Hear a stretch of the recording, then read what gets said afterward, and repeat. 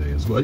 Today, maybe you had some Bob Evans. It's the 30th day of May, 2021, the day before Memorial Day, the day that we celebrate those who have sacrificed and gave their lives for this freedom that we have here in this country, America, the United States of. I thank God for every active duty, every serviceman throughout history, every servicewoman throughout history,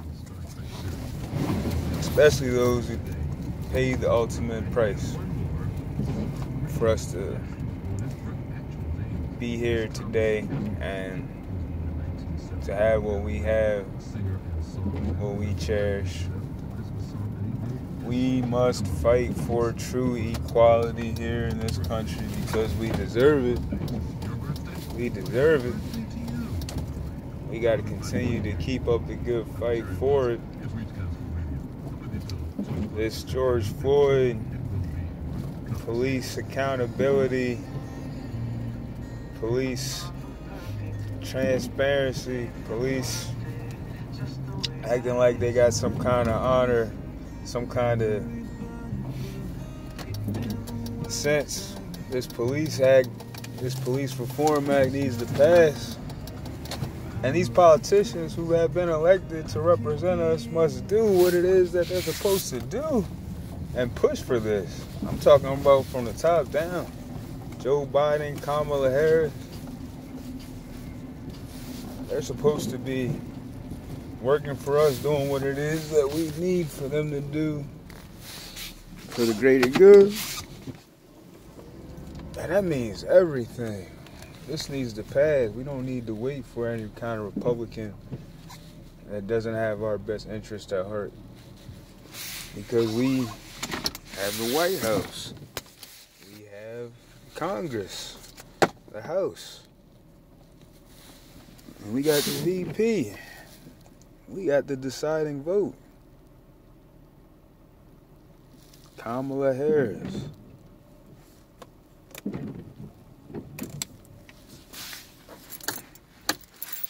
We deserve justice.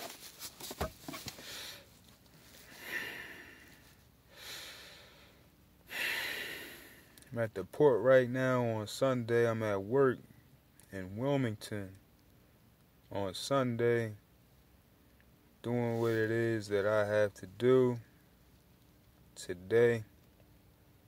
I called up the tape last night to see if there was work here today, and they said that there was. They said it was a car ship, so I'm down here driving cars onto a ship. Sunday time and a half.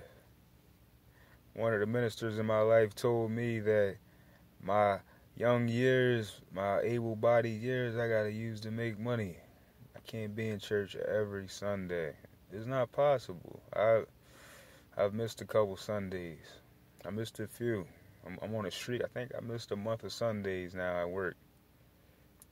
But I made some money. We need money. Gotta pay bills. I gotta pay for insurance. I thank God that I don't have a car note that I have to pay.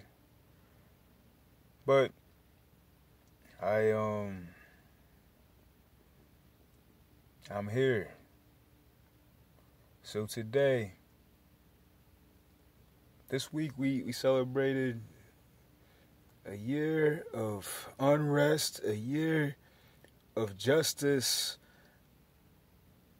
seeking protest and petitions, a year of activists becoming activists, people becoming who it is that they're meant to be in this time.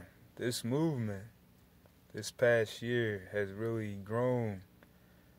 Folks have become emboldened and have joined this effort to call for change, to call for peace here in this country.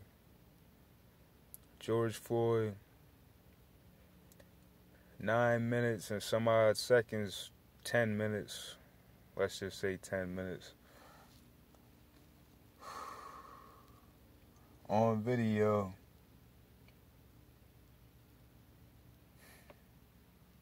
Salute to the young lady that recorded all of that. Not even a grown woman. Teenage girl. You know, if she's black, a lot of times they want to say young woman when we talking about black people, young man when we talking about black children, black boys.